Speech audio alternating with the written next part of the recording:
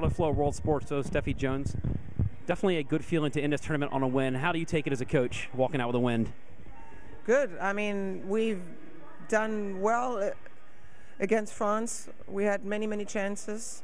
And today, that was also a very good game.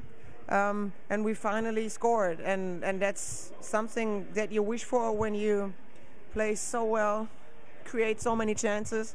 Then you just also have to score to win a game. So I'm happy, yes. Too bad there's not a fourth game, because every game you just got a little bit better. Yeah. So I'm sure that that's a great confidence builder for the team. What's the team morale like? What are the team feeling like now after this win? Well, it's like I told them always, that was a good game. You showed so much passion. You were dominating teams. You were creating chances, but you didn't win. So how do you get confidence out of not winning a game? That's why this win is good.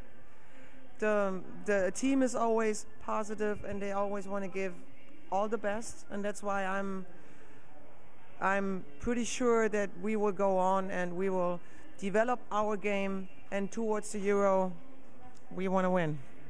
Thank you so much for your time, Steffi, and really appreciate everything, especially in English. Thank you very much. All the best. Thank you.